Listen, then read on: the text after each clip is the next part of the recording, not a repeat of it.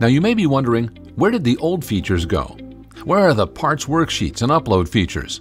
Well, they haven't gone anywhere and are still included within the Parts Store. The Parts Upload feature can now be found within the shopping cart.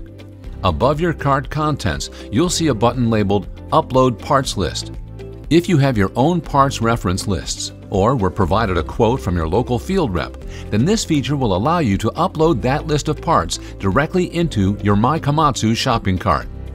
The Parts Worksheet feature has now been embedded within the shopping cart. You can now manually add parts directly into the shopping cart. Additionally, you can always save your cart for future use by using the Save Cart icon and reference your saved lists at any time by navigating to the Saved Parts List area in the blue ribbon. Just don't forget to hit Checkout when you're ready to place your order. If you're interested in learning more about My Komatsu, navigate to the Links section in the yellow ribbon and select Segmented Video User Guide.